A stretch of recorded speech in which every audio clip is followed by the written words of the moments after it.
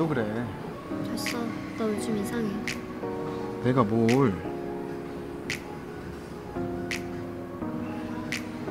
아니 됐어.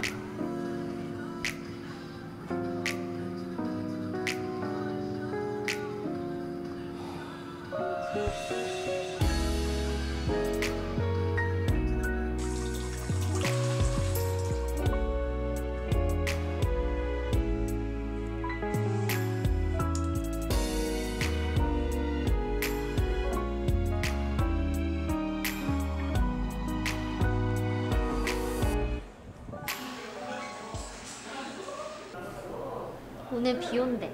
속초 가자. 바다도 보고 회도 먹고. 갑자기? 기억나? 3년 전에 속초 앞바다에서 우리 밤새 춤췄던 거.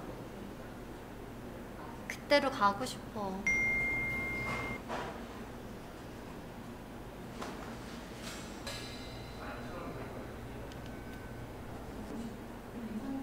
뭐야? 누구?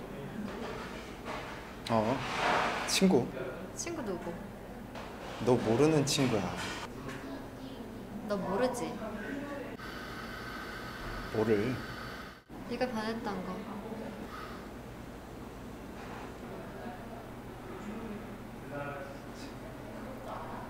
날 보는 네 눈빛, 날 만지는 네 손, 네 입술 전부.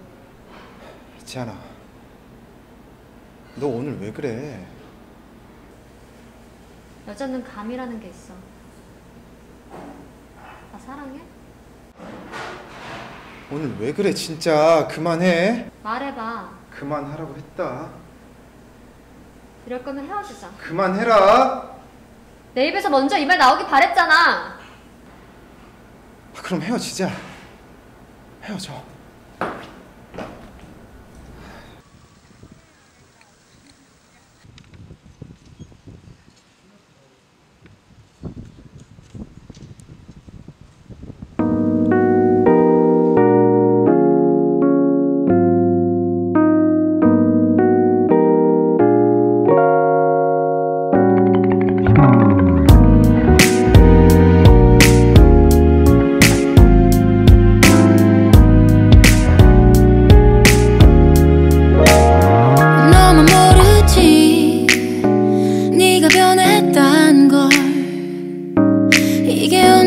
언제부터인지 모를 거야.